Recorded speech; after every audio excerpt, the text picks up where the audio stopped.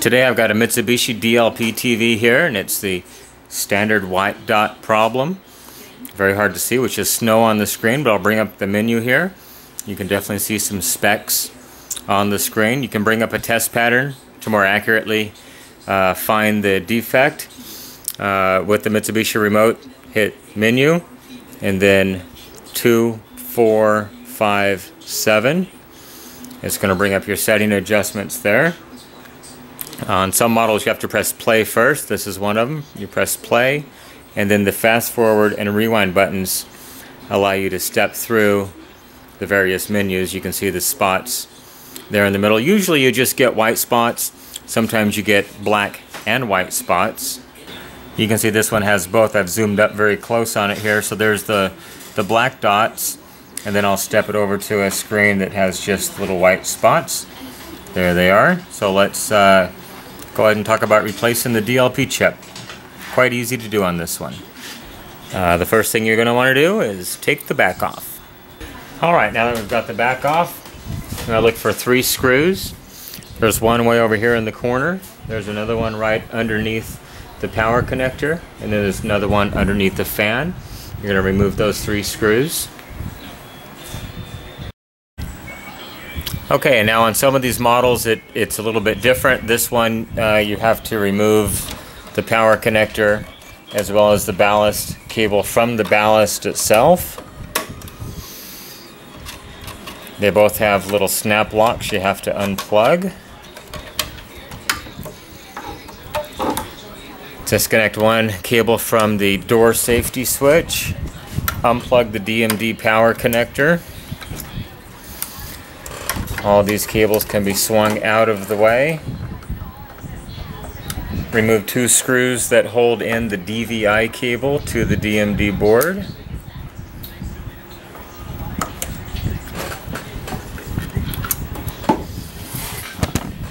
Once all that's been done, the whole engine just completely comes out of the set and can be set aside. So I've got the engine out of the set, and one of the first things I always look at is the amount of dust that's accumulated. You can see the fan has got quite a bit of dust on it. Take a look at the bottom. There's a Scirocco fan down here, as well as the lamp fan. I'm going to take and blow those out with my shop vac right now. Okay, so the next thing, I've got it out. It's all clean now. Let's go ahead and remove these 2 screws over the lens cover. Now, unfortunately, when they manufacture these sets, they use this stick-on foam tape all around the lens, and the only way to really get it off is you just got to kind of tear it in a couple spots. It goes back on pretty nicely afterwards. Sometimes underneath you'll find that there's a cable. This one's held on with tape and it's already let go. You will need to disconnect that cable anyhow. From the back of this unit, you're going to want to find these 2 connectors right here. These are the color wheel index and the color wheel motor. The index has a locking tab. You have to press the tab to release it. The motor just pulls straight out. That's from the back of the DMD board. Now from the front of the DMD board, you're going to want to remove all the fans. Don't worry, they can't be plugged in incorrectly, so you don't have to worry about that. Remove the temperature sensor lead. You're going to want to take out these 2 nuts on the DVI connector.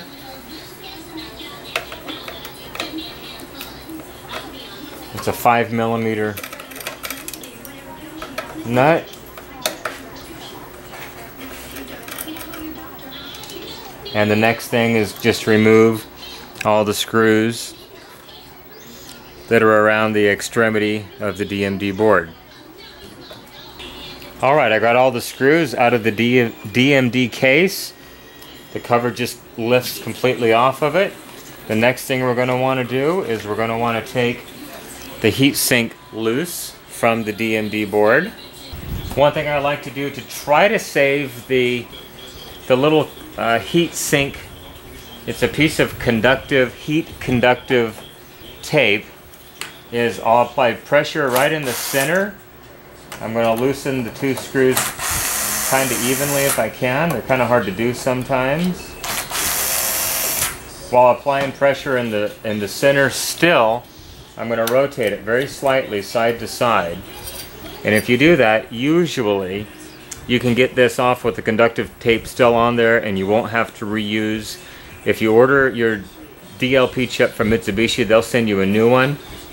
But if you order it from anybody else, you won't get a new piece of heat tape with it. So by keeping constant pressure on the center of this heat sink, removing both screws, it causes it not to want to pull one side or the other. And then by rotating it, it actually breaks the tape free from the back of the DLP chip, which is right here. This is the DLP chip. Next, we're going to take out these 5 screws. Also, be very careful. It's hard to see on the camera, but there's a little, another piece of the heat tape right here. And what this is, it's an IC chip that determines the temperature of the heat sink. And so you don't want to lose that piece of tape, otherwise the set has no way of knowing what the temperature of the DLP chip heat sink is. And what this does is it talks to the microprocessor and it controls the fan speed. So if it's a hot day or this has become plugged with dust, it'll kick up the fan quite a bit to help cool this chip. Alright, I've got the screws out of the DLP or the DMD board, and now it's just a matter of very carefully, you pull the board straight back, it comes right out. There's the DLP chip that has the problem. Now to remove the chip on this one, it has a 0 insertion force socket. It has a little screw head on the end of it. All you need to do is rotate that 180 degrees and it releases the socket, and the chip will actually just fall in and out of the socket with no force whatsoever.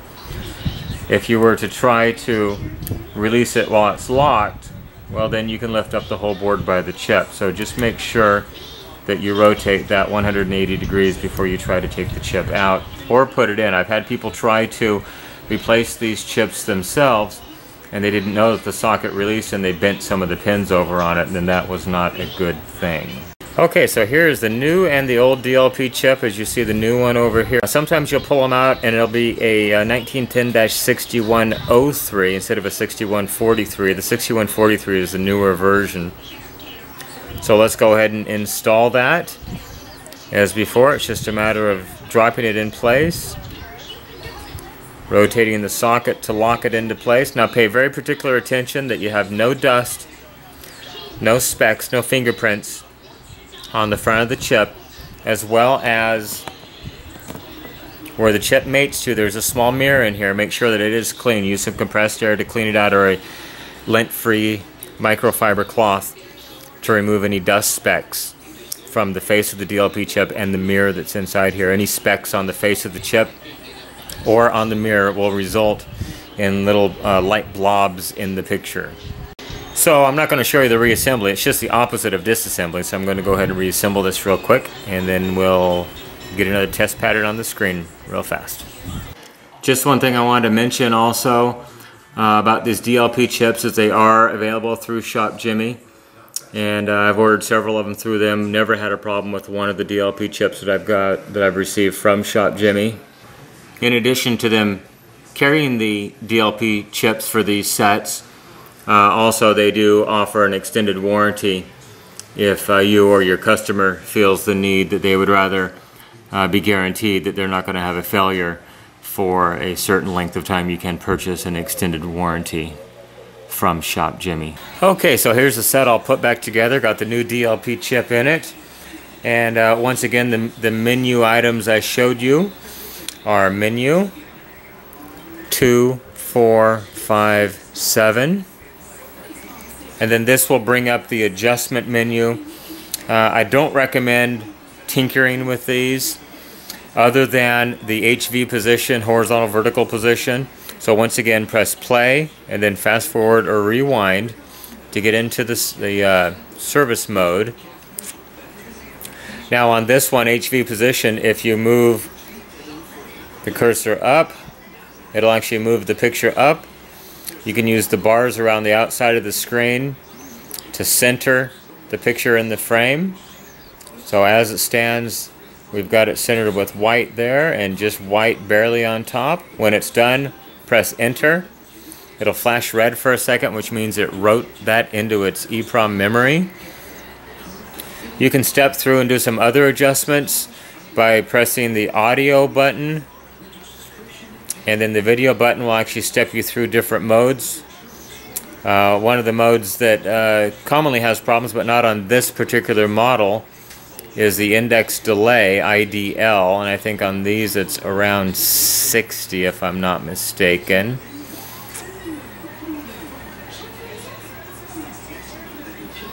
There it is, IDL. The best screen to adjust that on is this one right here. And as you change, if you were to get it off, you can see the easiest way I see is to look right here. You can see some shading differences there, so you want to adjust that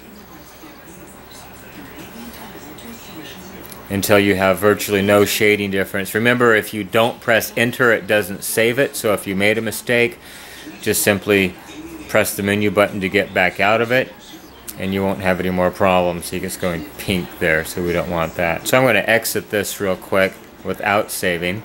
Now the other menu you can get into is the same way, menu 2470. That's going to give you some other options. You can initialize it. It tells you how many hours of use the set has on it, things like that. Initialize just restores all the factory data settings back to it like it was new out of the box. When you turn it on for the first time after initializing it, will ask you if you want to do things like auto program and set up things like that.